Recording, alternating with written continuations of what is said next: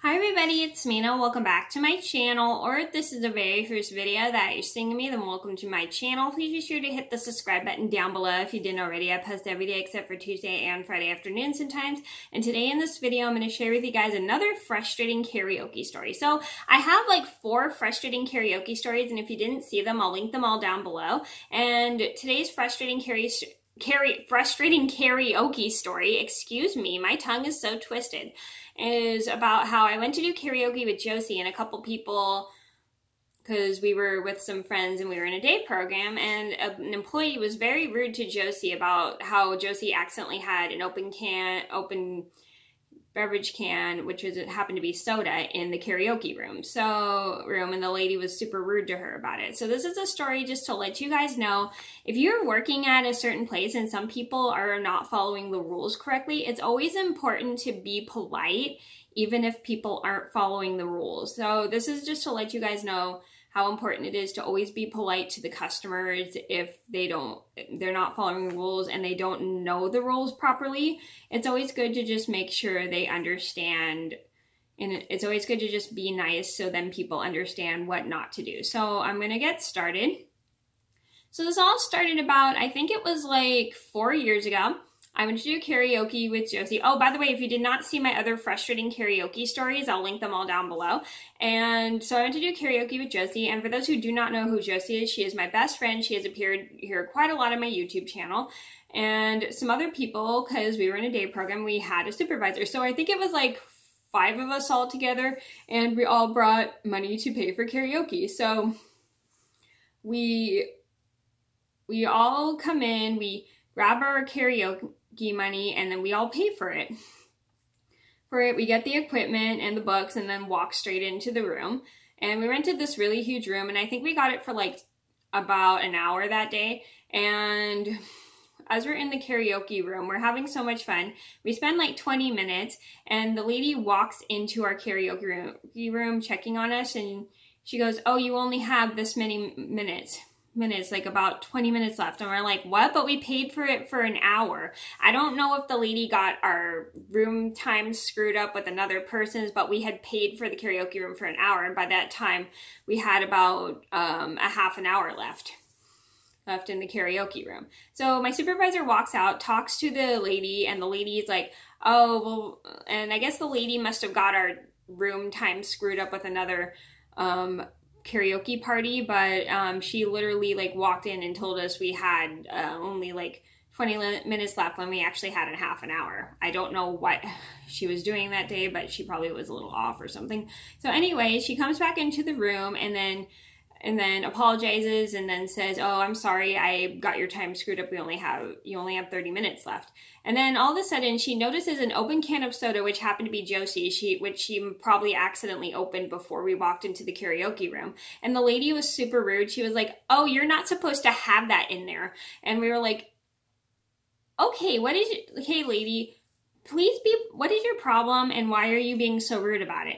And she just made Jocie, "You have to take that outside and then dump it." And then she was just in a really bad mood, and you can tell by the tone of her voice that the lady was just very irritated that Jocie had brought an open can of soda into the karaoke room. So Jocie gets up, grabs her soda, and I think she's like halfway done with it, and then she has to dump the soda in the sink, which is super annoying. And Jocie was pretty mad about it, and so was my supervisor, because my supervisor did not like the lady's attitude towards Jocie, because that was not acceptable for her to be rude about Jocie having an open can of soda in the karaoke room.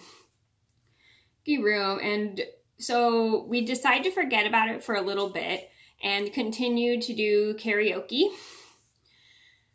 Okay, and then by the time our time is up, we gather all the stuff and put it in the basket, because the karaoke place, they give you a basket with a book full of songs and artists. So we take it to the front, and then the employee's like, "This is not," and we see a different employee, and this lady looked like she was in her I think mid-20s or something, and I think she had like reddish hair, and she seemed really nice and everything, and she was like, "How was your time at karaoke?" And we were like, "Yes, we had a good time, but your employee was very grumpy for some weird reason." And they were like, "Oh, which one?" And we pointed to this lady that was in the lady, she had kind of short hair, and she was kind of rude and everything, and she had like short hair, and then she was kind of like overweight. I think she was in her 30s, and we pointed to her.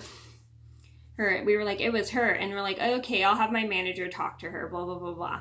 And we were super happy, and I think we saw the manager talking to the lady, and the lady walks over and apologizes to us for being a little rude about Jocie having the can of soda in the karaoke room, and she should have been a little bit nicer, which I thought was really nice of her to take responsibility for her actions. And they said, we're sorry that we had to do that. It's just we get mad when some people will have food or karaoke in the food or drinks in the karaoke room, and they're not supposed to do that, blah, blah, blah, blah. And we're trying to make sure people follow the rules all the time. And I was like, and we were like, okay. And then I think we both learned something that day. The employee learned to be nice about the rules, and then Jocie learned not to bring food or drinks into the karaoke room to eat or drink. So, yeah, drink. And I was very lucky that employee took responsibility for her actions, because it was really nice of her to apologize for what she did.